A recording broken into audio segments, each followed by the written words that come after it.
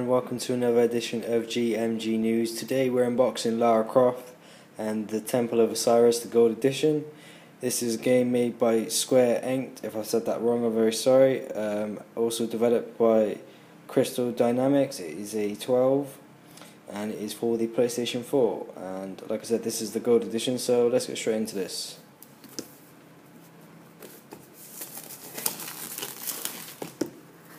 Comes in this little box itself. Bought this for £15 from Game in London, so it should be the same price everywhere. Okay, this is itself.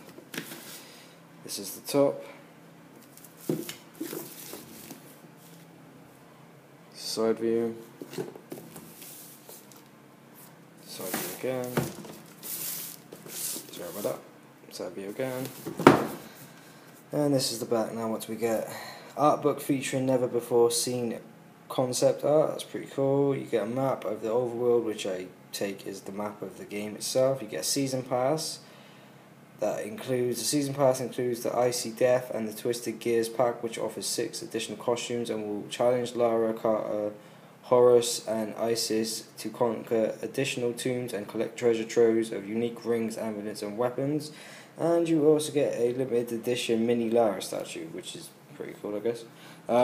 This is like the Rise of Tomb Raider series. This series was made to be more kid friendly because obviously it's a 12, you know, and the new Rise of the Tomb Raider, I think that's actually an 18. Right, I like the box itself. It's in this whole cardboard box itself. It's very cool. Right, let's just figure out how to try and open this up. But this game is supposed to be rated one of the best for cooperative play. Yeah, up to 4 players. So this is more of a game that you would play with friends instead of by yourself. Right, as you see, it opens up. This is the box itself. Once you open it up, you get the game inside, which is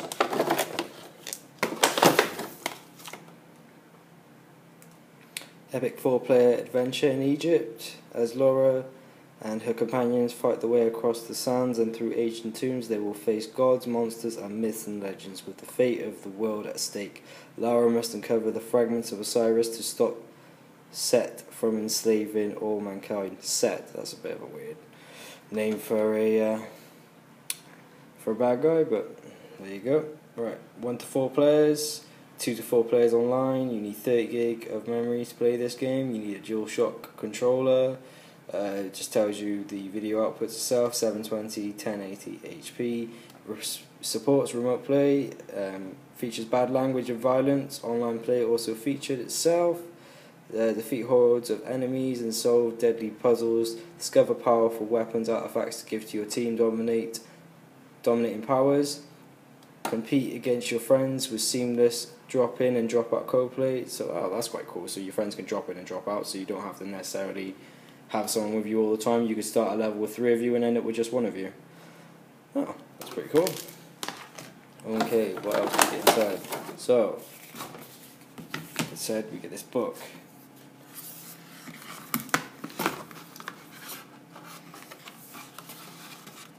Some of the artwork we get inside. Pretty cool. And this is apparently never before seen artwork. But the thing is, that looks like the Tomb Raider out of the newer Tomb Raider, but it is the same company, so I guess they would share ideas. Yeah, nice feel to it. The back and